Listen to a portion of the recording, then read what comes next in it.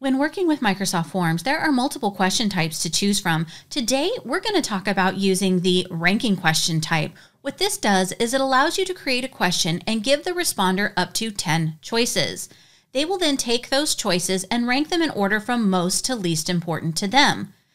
I think this can be a good question type to use over multiple choice in certain scenarios. So let's take a look at an example of how I would use the ranking question type.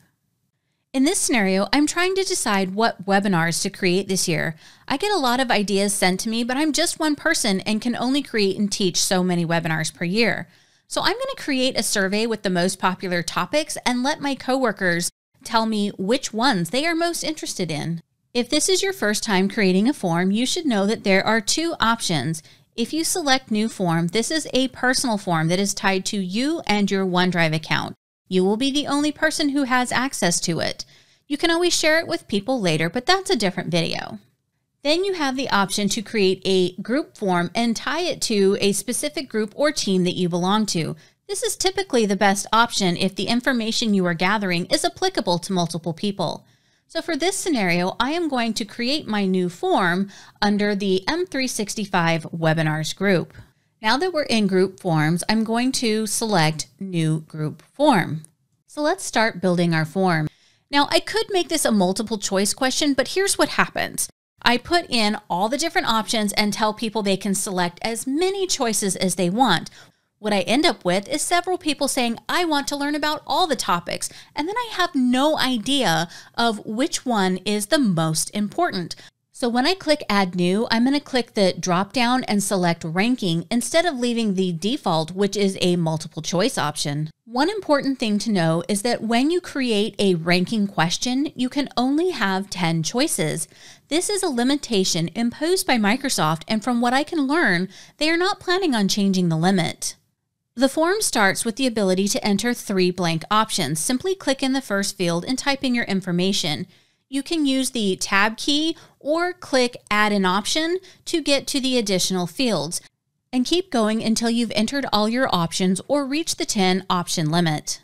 In this example, I've entered all 10 options, and here you can see that at the bottom, you no longer have the button for Add an Option. Now that we have created our first question, I'm going to switch to a form that's completed so that you can get an idea of what it looks like. This form is intentionally an example with only ranking questions. In the first question, there were 10 applications to choose from, so now I have given people an additional 10 choices per application to help narrow down what should be included in the webinar. One thing I will point out is as I'm previewing this form, if I notice I put a question out of order, I can select the question and drag and drop them into different orders. Before you send your form out, you can customize it a little bit more by going to the upper right-hand corner and selecting Theme. Forms is offering you a few design choices based on the words you put in the title. Right next to Theme is the Preview button so that we can take a look at what the form is going to look like to the people we send it to and give it a trial run and answer the questions ourselves. When you first see the choices, all the questions are in the default order that the form author created. Now, as the responder, you can go in and drag and drop all the options into your preferred order, and notice that the numbers are changing as I'm dragging all these options around. If you don't want to drag and drop, you can always click the arrow up or arrow down key to change the order of the choices. As you can see, this process would be repeated for all the questions until done, but I won't make you watch all of that. Let's fast forward, and I'm going to submit a sample form so that we can look at the results page. To do that, all I have to do is click the back button to exit preview mode, and because I am the forum author, I'm right back in the original form. Then I will click the Responses tab, where you have a few options of how you want to view these responses.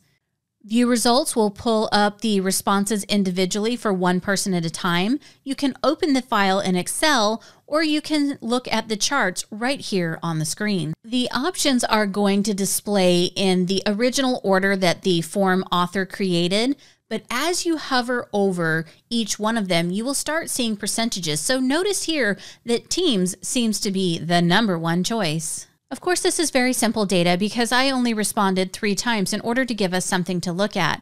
But if we look at this Teams question and hover over the different options, you can see that 66% made meetings as their second choice, but first choice for 33% seems to be creating a team. And I could go over all of these statistics until I decide what should be included in my webinar.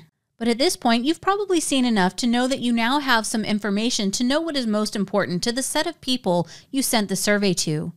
If you are interested in learning more about Microsoft applications, check out the video on the screen, and I'll see you in the next video.